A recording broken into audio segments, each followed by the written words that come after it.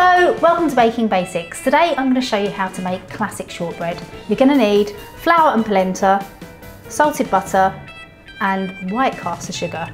First of all, tip your flour and polenta into a bowl and just rub between the tips of your fingers until the mixture resembles fine breadcrumbs. So after about 5 minutes, when it resembles breadcrumbs, just tip in your sugar and give it a gentle mix through. At this point you could add additional flavours if you wanted to, perhaps something like some lemon zest, some orange zest, or even some rosemary or lavender, whatever you fancy. I like a classic, so I'm just going to keep it plain. I've got a lined 9-inch tin here. It's base lined and side lined. Tip it into the tin, just give it a shake. I'm just going to use my hands just to press it down.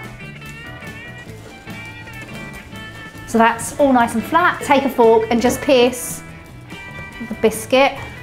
So that's all ready to go in the oven, 160 for about 30 minutes until it's cooked through and lightly golden. Okay, my shortbread is cooked, I hope. So that's lovely and golden.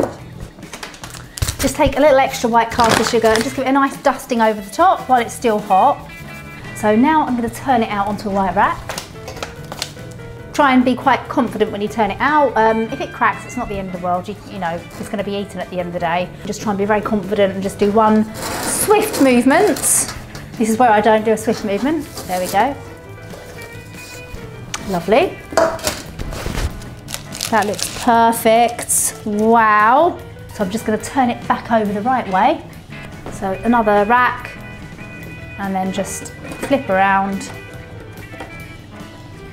That looks fantastic. There we go.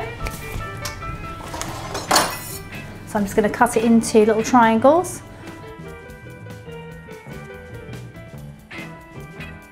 There we go. Oh, it's too good to resist. I'm just going to try a little bit while it's still warm. So crumbly and delicious. Speaking with my mouth full again, everything you need to make that shortbread is just down there. I hope you enjoy making it. Don't f it up, and I'll see you soon for more baking basics. Oh, you've got to try this, Dan, Lola. It's like being in the Highlands of Scotland.